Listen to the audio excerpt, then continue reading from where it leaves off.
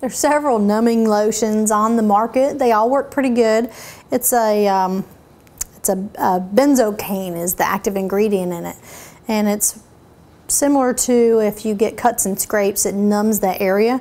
This is called Relax and Wax No Scream Cream. This is one of our favorites. So what you want to do is just put a small dab of this prior to waxing, just a very small dab, and we're going to actually put this on her lip area, so it's going to kind of give a little numbing.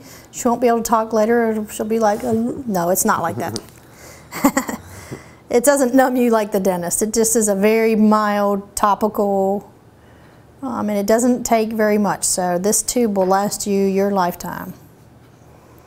So because we're going to be waxing Myra's lip, that's it.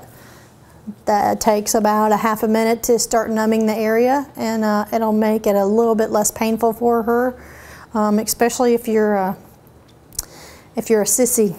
Then you need some Relax and Wax No Scream Cream.